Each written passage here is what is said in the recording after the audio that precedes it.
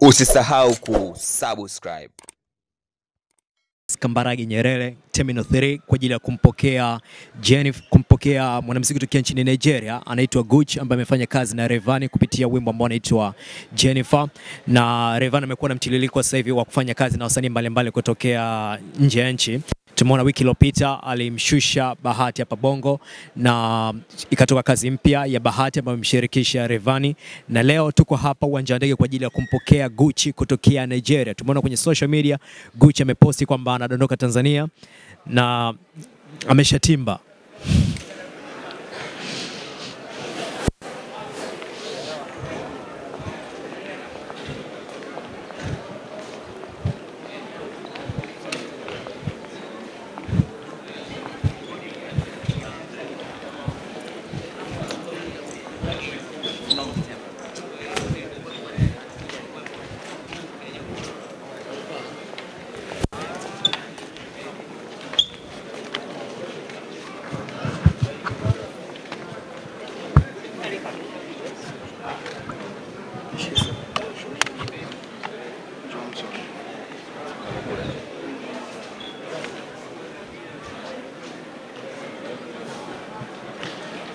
Okay, I think everybody anamjua, sio? Her name is GUCHI. She's from Nigeria. She's here for the music video for Jennifer's remix music video, but also we have another project that we'll be doing here. So she's here for RAYVANNY boy. She's here for the video shoots, and I think maybe you guys have a lot to ask. She's ready for you guys, so you're good to go. Fine, thank you. It's your first time to be in Tanzania? Yeah, my first time. How do you feel? I feel I'm so excited. Yeah. Weather? Oh, almost like Nigeria. Okay. Yeah. So you're from Nigeria? Yeah. You live in Lagos? Yeah, I live in Lagos. GUCHI, why you link up with RAYVANNY and not other artists from East Africa? Because I feel RAYVANNY is actually the best on this particular project. Yeah. RAYVANNY is the biggest artist. I just want to know from you, how do you feel to get him on your remix? Well, I feel honored, very honored about it, because I wasn't even expecting it, but it happened, so I'm honored. Favorite song From RAYVANNY, what's the name of that song with GUCHI? Number one. Number one. Yeah, number one. RAYVANNY, kwa nini pengine umekuwa kuna usilizi mkubwa sana kwenye hii remix? Ukiangalia mimi najua muziki mzuri na kila mtu anajua muziki mzuri. Wimbo nilikuwa naupenda tu sana. Nilikuwa naupenda sana, lakini mwenyewe pia baada ya kuongea naye akaniambia yes, kwa sababu tunataka tufanye kazi nyingine, akasema no, tuanze na remix kwanza ya Jennifer, kwa sababu ni wimbo ambao naupenda, ni wimbo ambao nakubali. Na nilikuwa na feeling ambayo nilikuwa najua kabisa kuna kitu naweza nikakifanya ambacho kikawa kizuri. Na hata mwenyewe ukiangalia remix mpaka sasa hivi inaenda kama 1 million na ni audio tu. Ile challenge za TikTok pia kila mtu ka relate. Naelewa sijui. Kwao ni ngoma kali, lakini pia GUCHI ni msanii mzuri. Nikasema okay, ni vizuri nikafanya naye na tukashoot video pia. Yes. GUCHI, I know you listen to our music. Yeah. I'd like to hear from you. How do you see or define your music? I love the music. I love the sound. So I think I would even prefer to sound like, I feel the reason why a lot of Tanzanians can actually relate to my song is because I sound a bit like Tanzanian. So I love Tanzanian sound. Yeah. Of course. Right. You know, music is international language. Even if someone don't understand what you're talking about, but can feel the melody, you feel me?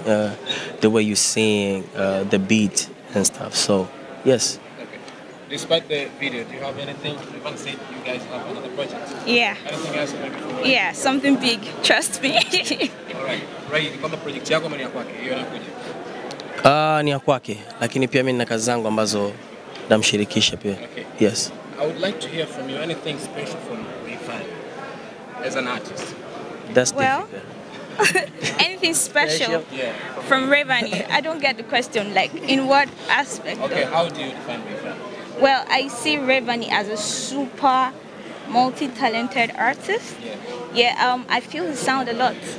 So I love his sound. Yeah. Ray, najua kuna pressure kwa mashabiki zako. Unaweza kama sio wakati sahihi, lakini I would like to hear from you here. record label yako ipo nafahamu, lakini kuna ucheleweshaji wa kutambulisha wasanii. Oh. Kwa next level kila kitu kipo tayari, tumeshoot videos tofauti, lakini pia tumejipanga yani in short. Na msanii yuko tayari kila kitu, so it's just a plan. Na tarehe ya kwamba tunamtoa, lakini nafikiri watu wamesubiri muda mrefu. Sasa mimi sikutaka nitoe tu msanii nimekurupuka. Sasa ningetaka ningemtoa hata ile siku ya kwanza. Lakini why nimesubiri ni kwa sababu nilikuwa nataka kila kitu kiwe proper. So speaking about next level, we ready and time ya kutoa msanii ndo hii.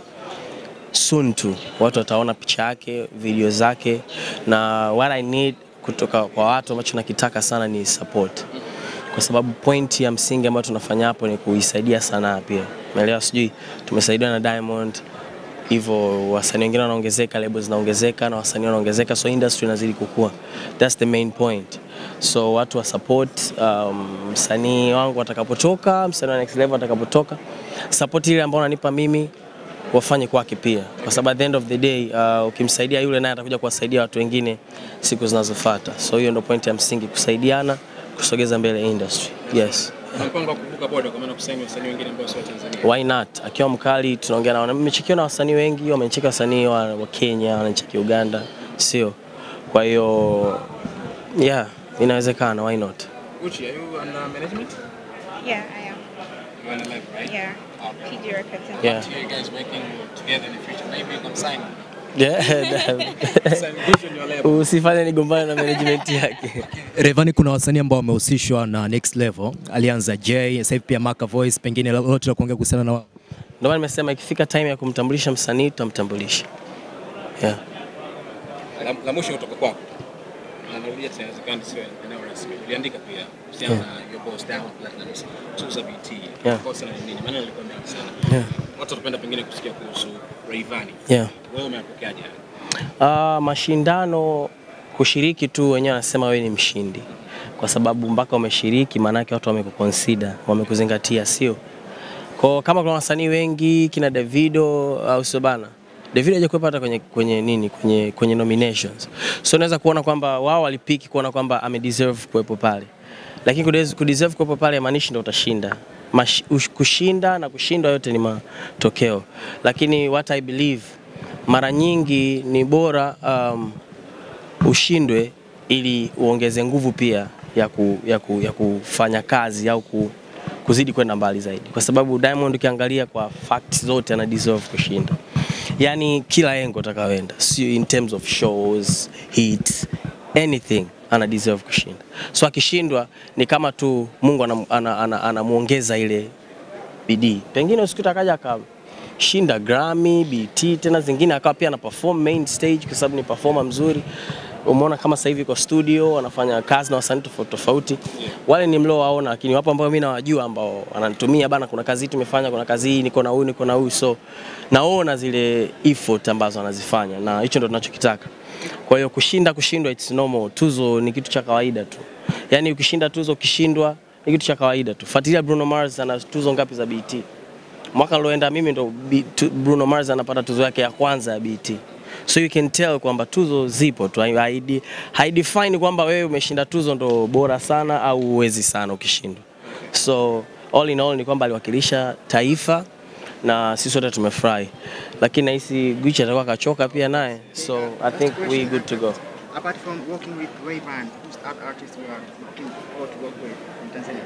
Yeah, looking forward to working with GUCHI, Diamond, and so many others. Yeah. I think we good. Yes. Yeah.